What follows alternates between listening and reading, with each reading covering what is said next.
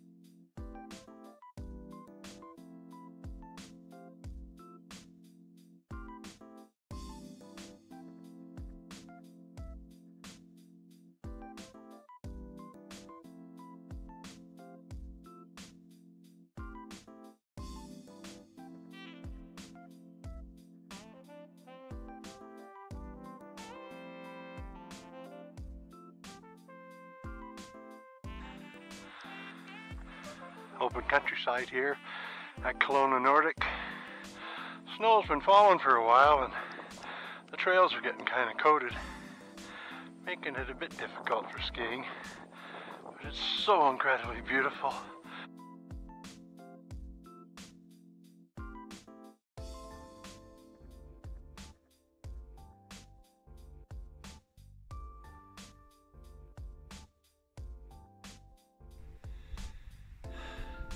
Well, I've made it to the log cabin.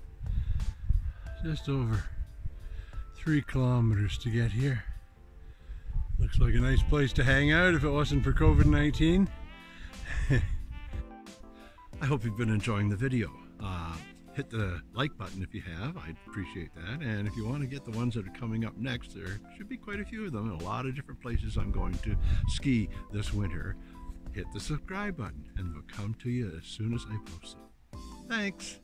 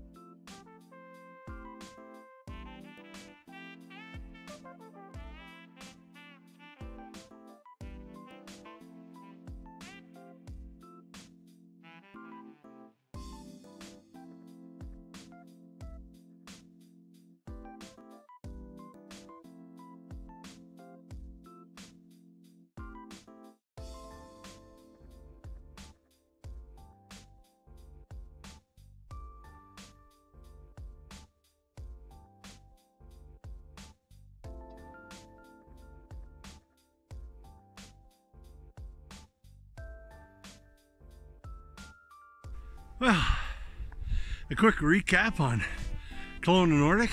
Wonderful spot, I loved it. It's pretty quiet here.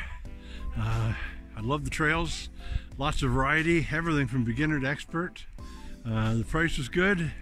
I loved all the little signs and posters all over the place that tell you about the trees, the bird tracks, animal tracks, etc.